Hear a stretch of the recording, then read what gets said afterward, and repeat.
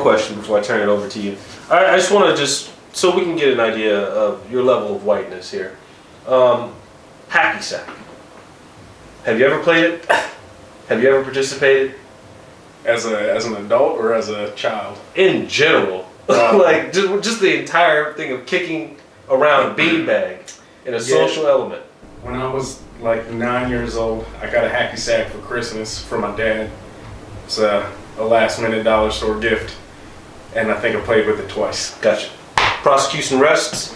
Thank you very much. Is hacky sack even a white people thing? Like, I thought hacky sack was just like... Yo, when's the last time you seen niggas kicking around a beanbag? I mean, I wasn't saying it's a black people thing either. I was chalked it up to like a poor, we can't afford a whole soccer ball, so get your footwork skills up there. That's what I'm saying. Like, I mean, I've seen children who are like, grow up to play soccer or want to play soccer, like utilizing hacky sacks or things similar to hacky sacks. Sometimes things that are not similar, but just like they'll still like it's kickable in a circle, and then that's all.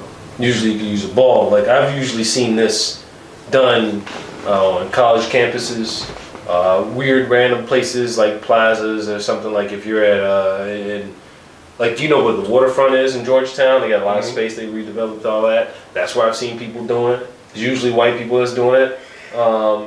And that's where my references come from, because I've never seen people of color stand around in a circle and kick a beanbag toward each other. I mean, I agree. I've never seen them with a specific beanbag, no, but like a device that like can be used in a similar way. Device, like a small soccer ball, or yeah, like the small soccer balls, or like the thing with like the feathers on. You know what I'm talking about? Like the Central American people. Oh, yeah, and they're always like brown as shit. So I don't think they're white people. That's all I'm just saying. Like, it's got feathers on it. Yeah, I don't know, man. I look, bro. On beanbags, I just toss them at a hole. That's it. Cornhole. That's pretty white. I mean, hillbilly golf, cornhole, beanbag toss. Doesn't that count as children's games though? I can't say. How many kids do you see playing beanbag toss? Because I usually see it at a bar. I mean, I think they start out in like elementary school, and then they end up in bars. I don't know the pipeline in which beanbags have then gone from being kicked to tossed and then putting feathers on. I feel like we need to talk about the history of beanbags and how they're treated in America. But I'll turn it over to Kwame for more questioning, because I just like the history of beanbags in America. Like, that can be taken like so left right now. Yo, I want to take it left so bad. Like, I'm pretty sure that's a derogatory term. We didn't land on the shoe. The shoe landed on us. Type stuff. Oh, I wasn't thinking that. I was like, I'm pretty sure that's a racial slur. I don't know for who. You know what I'm talking about, right? That term. I'm tired of getting kicked around, son. Yeah, it sounds like civil rights movement. And like, isn't Boston known as Beantown? Yo, like, is that instead of calling somebody you're in Boston, like, you fuck out of here, you beanbag? Like, exactly. We kick beanbags around here for fun.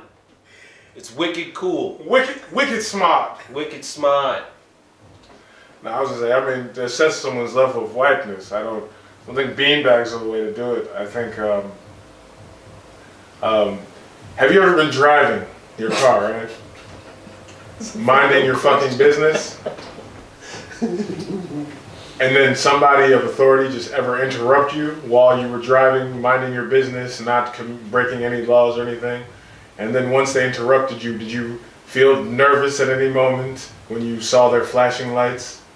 Or were you just kind of like, what the fuck is this about? Like, were you indifferent about it? Not indifferent, but like frustrated probably. Annoyed even. Yeah, annoyed, but like, did you ever feel like, my life is in danger? I don't think I've ever felt my life is in danger around a police officer or an authority figure, per se.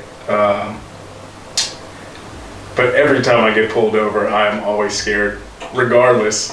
I don't know why, but I always feel like somehow they're gonna pull something, and next thing you know, it's like sprinkle some crack on you.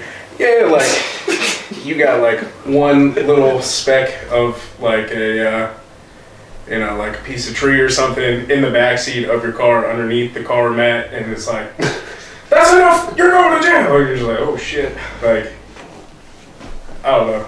Why are you so careless with your like? Why doesn't all your weed make it into the joint? How does it get under the car mat? Do you just ride around with the car mat like semi up under the driver's seat? Cause I'm cognizant of that shit. That bothers me. That's an eyesore. I'm like, let me put that down. You know, it's on the left hand side. I don't know what to do with my left foot, so let me just move this over and cover up this speck of marijuana. I can't say that I've ever partaken in tree in my own vehicle. Nor should you. Or I think it's a very bad idea. Just for the sole fact that there's a lot of rules in place, specifically like targeting people operating vehicles and being under the influence of any substance. I wasn't insinuating you're using it. I was just saying like you might have rolled up in the, like before you go to somebody's house, right? You like I've seen people like they roll up on the way. My whole thing was like, you know, like people get mad like I'm driving and then they'll be like rolling up because we're on the way somewhere, and then like, you know, an inconsistency in the road happens, and then some, you know, a little bit bumps up like fuck, and they like act like, and I'm just like, shit's everywhere. Not even everywhere. Sometimes like a little bit. That's what like they still get that shit up. So I'm just saying like some of the people I roll with, they got people smoking floor weed. Just want to say tangent alert. I would say in general, like, I need to do a much better job of keeping my car clean. I think that's really what it comes down to. And also, you could just play it off. You got kids and be like, no, that's clearly grass. I have children. They've tracked it in the car. You don't see the 6 car seats in the back? 6 car seats. Well, this is a minivan. Driving a Honda Odyssey. Oh, that makes sense. That makes sense how it gets under the floor mats. It's a minivan. I get it now. I get it. Oh, do those stone go in the back? No, that's just doing that. Yeah, because when you flip the seats and then stuff just goes everywhere. All right, so I mean, about these games though. About these games. How about that?